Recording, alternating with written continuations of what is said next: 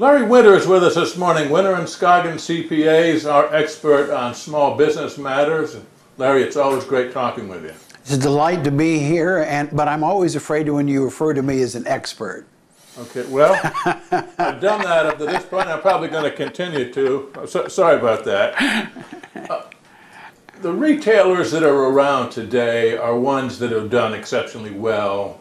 They have made their way through the recession and this long recovery. A lot of their brethren has fallen by the wayside.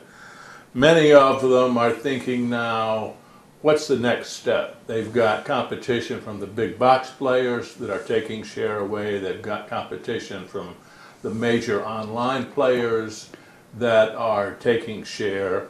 And many of them are considering opening a second location as a way to increase their sales, their bottom line, to be more important to suppliers, to better leverage their ad dollars and so on.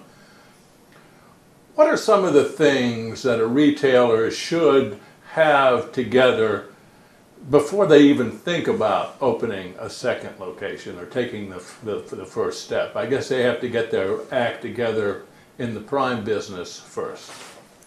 Well, I'm glad you're referring to the words the prime business, because far too often in business we forget, especially to small and medium-sized companies, that our prime business is customer satisfaction. I think I've shared on this program once before. When I was attending the Wharton School of Business, I had a marketing professor who said the most dangerous sentence in all of education. He said, if you don't remember anything else about this course, remember this. And of course, this is all that I remember from that course. And that is, people only buy two things: solutions to problems and good feelings. And P.S., good feelings pay better. And we need to remember that as small businessmen. Okay, our customers come to us because they have a perceived want or need. And our job is to meet their need. And so instead of trying to sell them something, we need to be about the business of, first of all, understanding what their need is, and then marrying what we've got with their need, or being honest enough that, I don't have a product that'll meet that need, but try so-and-so. That'll always come back to you. Mm-hmm. Then the second step, when we've got our focus right, is who is the best person we've got to give us advice about our business? Our best customers. What are we doing right? What are we doing wrong? Have you ever bought them lunch? Have you ever taken some biscuits to the job site? Okay? To spend a few minutes and see what they're doing, and to ask them, how can I help you more? And especially if we're getting ready to open a new site, we're going to want to be asking them, we're getting ready and considering open a second store. Where should it be? Far too often you and I see retail locations placed in the wrong place. Okay, and often we're brought in after everything's already done. The lease is signed, 10 years, thank you very much. And it's not working. Well, it's not working because it's in the wrong place. You didn't listen to your customers, you never talked to them, or you never went out to develop new customers. If you're going from a new city, say you're going from Johns Creek to Cumming, you need to be looking, okay, who is my potential customer base here? Who are the decorators? Invite them in for a coffee clash. And decorators love to talk. And I mean that in a positive way. What are your needs? What can I do to be more customer friendly to you? Same thing with contractors, especially the residential guys. What can I do to be helping you?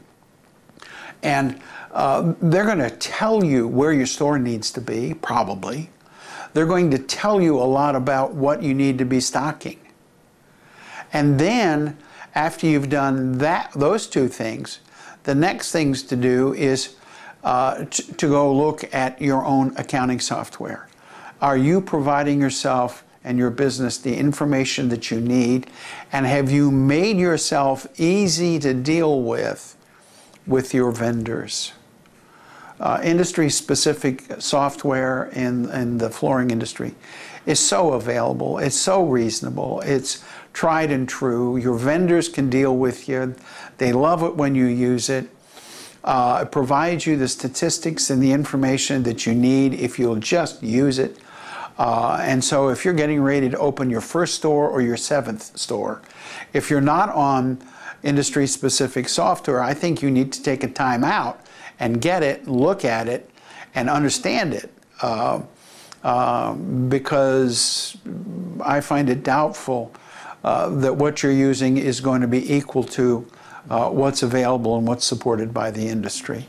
Well, nowadays, where you can find anything you need on a handheld device, and I suspect if there's 1, 2, 3 or more stores, you're going to be spending more time out of the stores. It's really important that you can see what's going on. In your store. That's right. Absolutely. In the store. Then the fourth problem, okay, not so much with your first store, but with your 2nd or 7th. How do I manage this thing? Okay. There are 3 ways to lose a great deal of money in a hurry.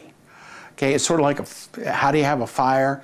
You've got to have fuel, you've got to have heat, and you've got to have energy, okay? Oxygen, pardon me. Same thing with losing money. You got to have 3 things. You got to do it with borrowed money, you got to do it in a hurry, and you got to do it with something you know nothing about or for which you have absentee ownership. Okay, so the key is going to be, who do I have manage this? Now, you're not the first person to deal with this problem. McDonald's and all the other franchises deal with this problem every day. And the answer is the manager has to have skin in the game. And if you're not willing to give the manager skin in the game to where he really wants to look at it as if it were his own, then his heart's not going to be in it.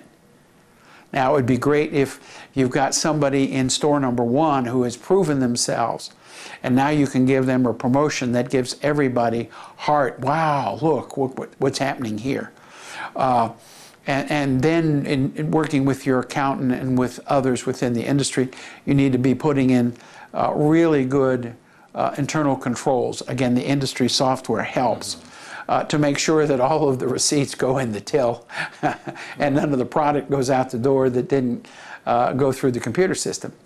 But those are simple things to get your business off to a great start. Just deciding to open a new one and driving around in your car and you coming up with where you want to do it, and then you trying to bounce back and forth between 2 stores or 3 stores with nobody in charge but you, that's going to be a disaster. It's going to be a disaster.